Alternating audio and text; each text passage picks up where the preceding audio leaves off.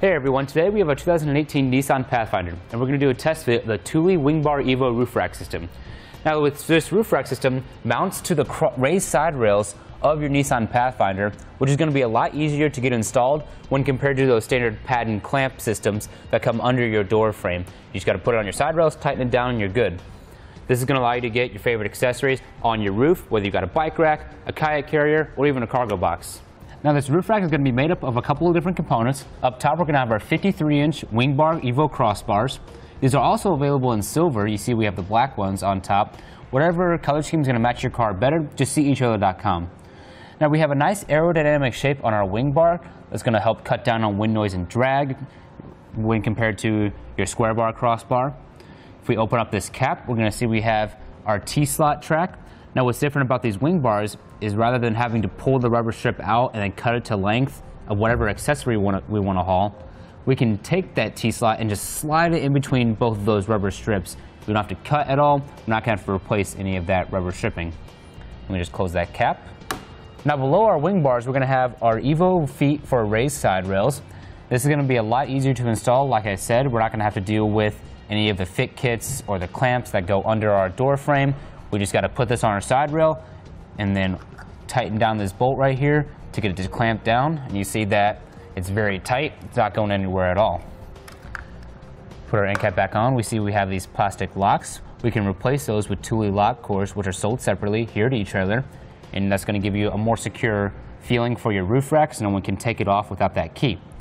Now under our raised rail feet, we're going to have a nice rubber padding all around it. It's going to not harm or scratch the finish of our raised side rails.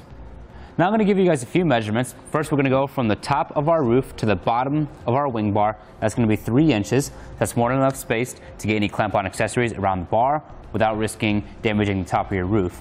And if your Pathfinder does have a sunroof, it's also enough space for it to be operational without running into the wing bar. Now from the top of our roof to the top of our wing bar, that's going to be 4 inches. You want to keep that in mind because that's how much height you've added to the top of your roof. You want to keep that in mind for any low clearance situations.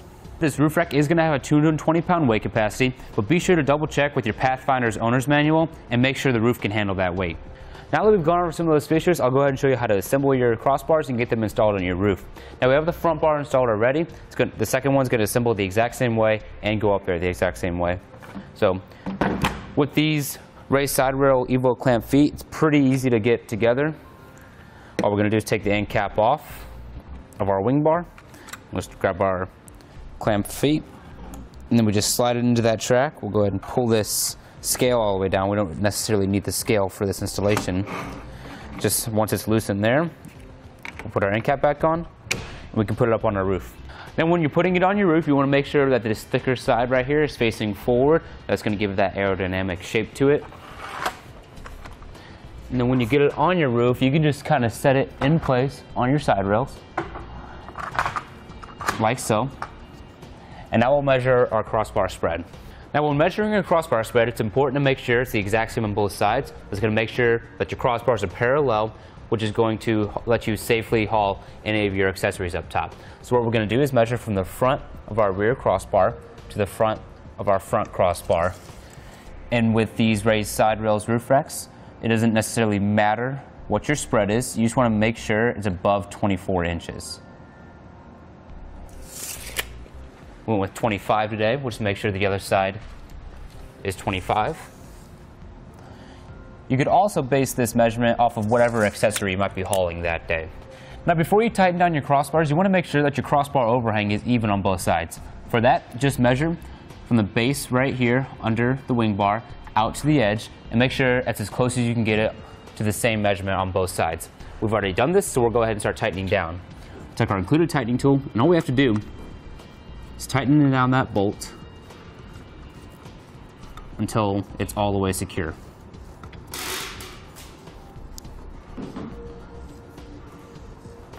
Now you're going to know it's secure. As it gets tighter, you just keep going until you hear the audible clicks from the tightening tool.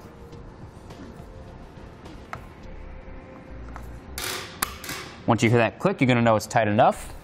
We'll go to the other side and do the same thing.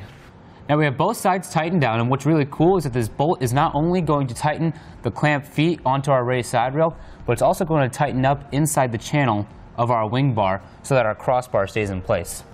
Once you got both sides tightened down, just put your end caps on, then you're ready to load up your favorite Thule accessories and hit the road. With all that being said, that's going to do it for our test fit of the Thule WingBar Evo Roof Rack system on our 2018 Nissan Pathfinder.